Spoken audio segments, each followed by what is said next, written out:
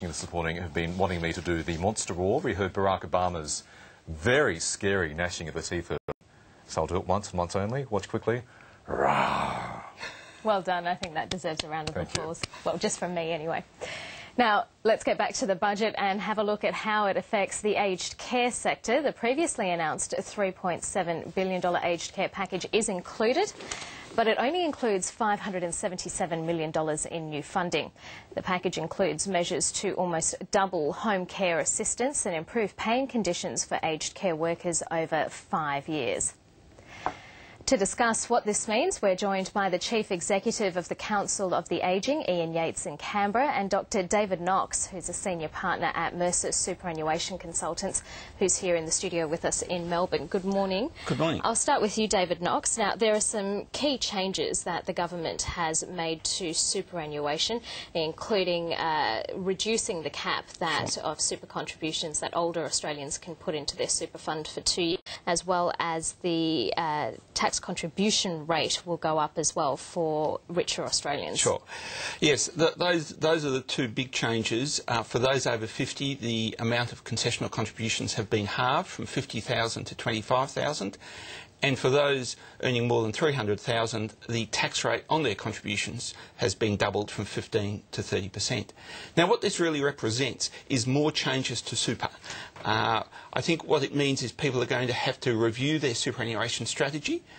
We need to recognise two things. Firstly, that superannuation is about long-term investment, and therefore, as we tinker with the rules consistently, people start to lose confidence in the system. That's not a good outcome. Secondly, though, we also need to recognise that super continues to be a tax-effective investment.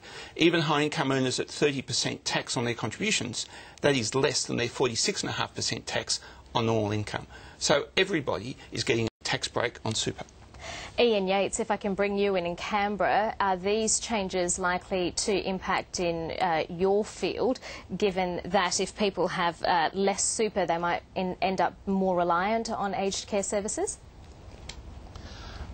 Well, Karina, I think that people who are near retirement will be upset about the change in the cap.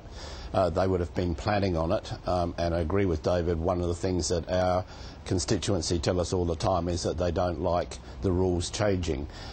People will have made provisions and invested in super, made plans, despite the fact that they've lost money in super over recent years.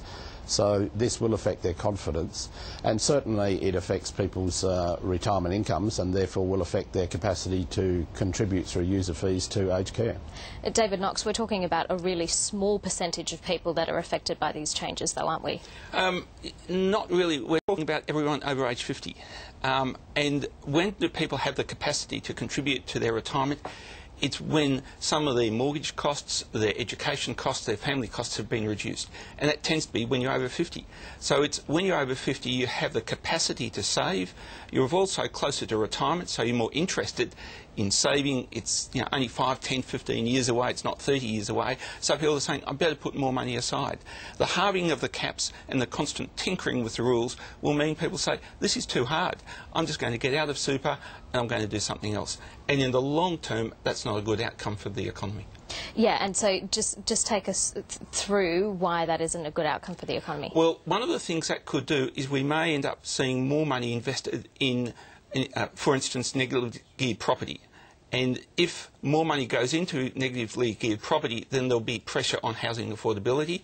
We've already got too many resources in our economy in the housing sector. We actually want more investments across the board, which is what superannuation funds do, including investments in infrastructure.